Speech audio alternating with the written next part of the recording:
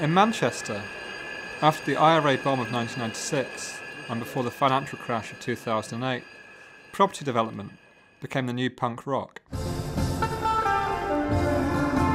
A post-rave urban growth coalition, made up of old punks, ravers, developers and new Labour mandarins, took control of the city, transforming it into Britain's regeneration flagship.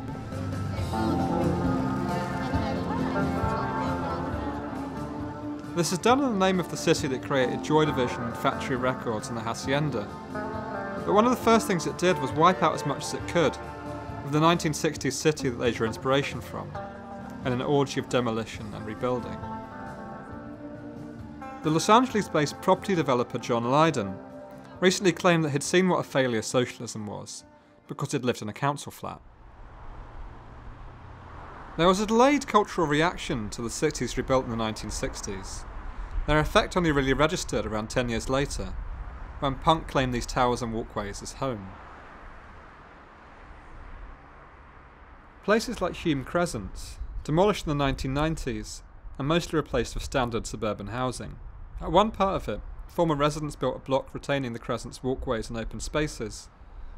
I asked Liz Naylor, a fanzine editor in late 70s Hume, what she thought of it. The sound I'd associate with the original Crescents would be actually kind of a hard ambient sound. The wind certainly used to whistle through and around those huge Crescents, and there certainly wasn't birdsong, as I remember. It's a much more idyllic and bucolic version of it, I think.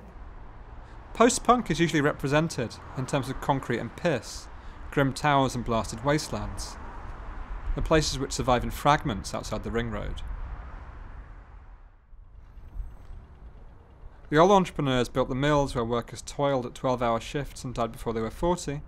The new entrepreneurs sold the same mills to young urban professionals as luxury housing, with rooms half the size of the old council flats. Decades on from the victories of punk and Thatcherism, Coronation Street nostalgia has a rather different sound.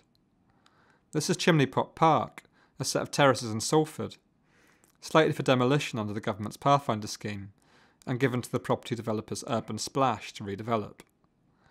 Nick Johnson, one of their directors, has given presentations where he dates the beginnings of his company to the Sex Pistols gig at the Free Trade Hall.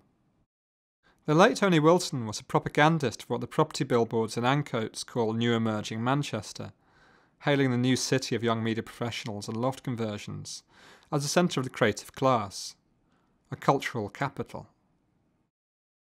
This cultural capital didn't tend to produce interesting culture, aside from Mancunian autohagiographies like Controller 24-Hour Party People, but it did create new museums. This is Urbis, an exhibition space on the city, opened in 2002. Even this was too arty for the brash new Manchester, and it's now being turned into a national football museum. Its architect Ian Simpson also designed the Beetham Tower, a glass skyscraper housing hotel rooms, empty flats, and footballers' condos. Inside you can drink cocktails inspired by the Mancunian musical heritage, fancy a hand in glove. When Manchester is profiled or reminisced over, it's most often for a narrative which leaps from the Victorian city of Manchester liberalism, the unrestrained capitalism much beloved of Thatcherites, to the city recreated and regenerated after the IRA bomb. The poverty of 19th century Manchester and the inequalities of today are effaced. In between is a no man's land.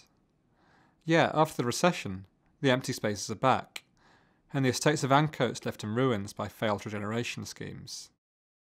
What new sounds might the blasted wastelands left by the property crash create?